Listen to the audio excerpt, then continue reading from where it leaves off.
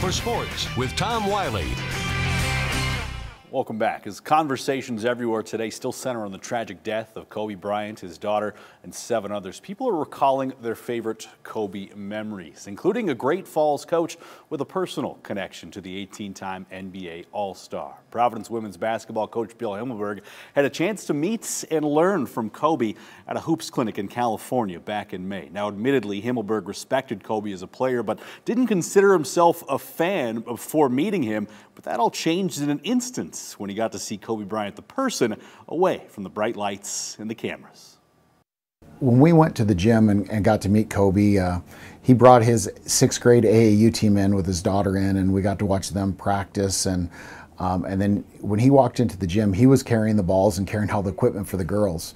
And there were parents with them, and Kobe carried all the equipment. The first thing he did when he came to the gym was put the equipment down, walked around the gym and shook everybody's hand and spent a moment talking to everybody in the gym before he did anything else. And that was really impressive.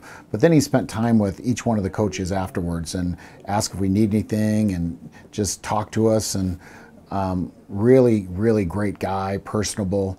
I couldn't have been more impressed with how he handled the girls and how he handled the situation in the gym. I mean, he's just so impressive. Instantly, I was a huge Kobe fan. He was about growing the game of basketball. He really cared a lot about the women's game and trying to help it advance and grow.